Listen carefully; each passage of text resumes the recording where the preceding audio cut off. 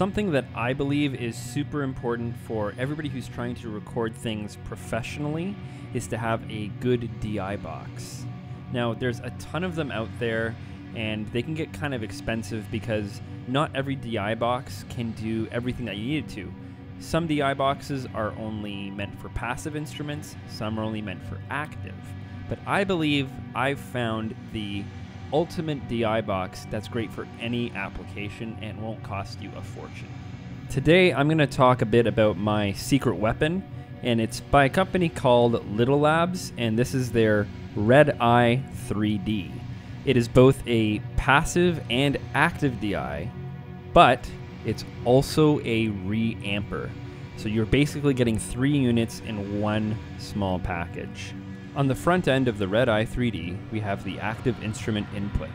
You have to engage the phantom power on your preamp to turn on the active aspect of the DI.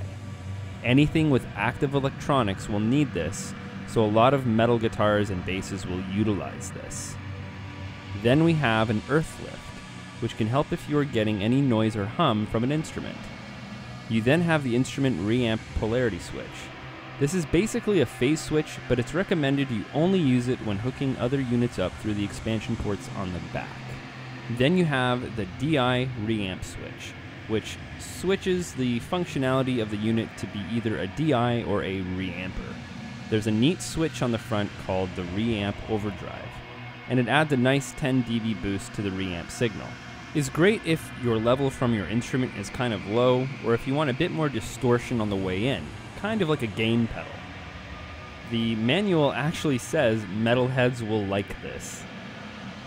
Last is the instrumental reamp level knob, and this is something I haven't seen on many DIs in the past. Basically, this gives you a bit of extra volume control for your DI signal at the DI box level. When you engage the reamp overdrive, this acts as a bit of a wet-dry blend for the overdrive, I find. Then you just have the instrument reamp out. Here, you'd go into an amp. If you are reamping, then this is where your signal goes out from your DAW to the amp. If you're just using it as a DI, then this is where your instrument is going to the amp. On the back, we have the expansion output and input. There are a few Little Labs products that work well in conjunction like this. I've even heard of people connecting more Red Eye 3Ds to act as a splitter to other amps. Then you have the line level. This is an XLR female connection. This is the input of the reamp section of the unit. You won't be using this if you're just using it as a DI. You'd connect the output of your interface and set it up appropriately in your DAW in order to feed the dry recorded DI signal out to the amp. Then you have mic level out, which is a male XLR connector. This is your output of the DI. You connect this with an XLR to a mic input on your interface.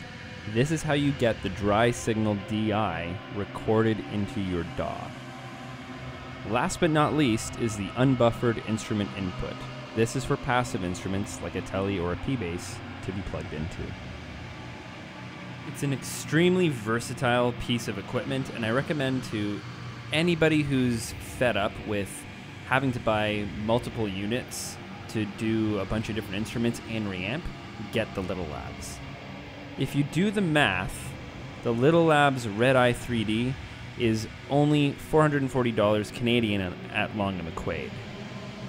Now, all of the other passive DIs, active DIs, and reampers that are standalone are around $199 each.